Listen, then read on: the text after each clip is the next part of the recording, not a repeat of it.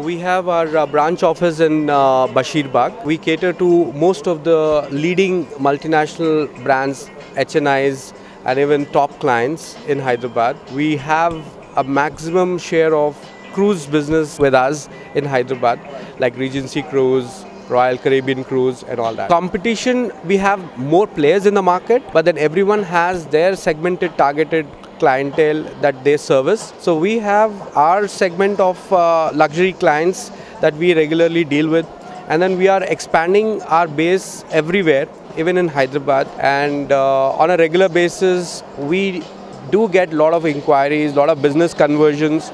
We are into wedding management. Even a lot of wedding groups have been organized in Udaipur, in India, even in Delhi and in Bali and all these places. So we have specialization even in organizing wedding groups. So we have touched even charters. We are working very closely with the Malaysian Tourism Board, and we are working on operating charters also from Hyderabad. So there is a lot of potential in Hyderabad. There are a lot of clients who are exploring these products.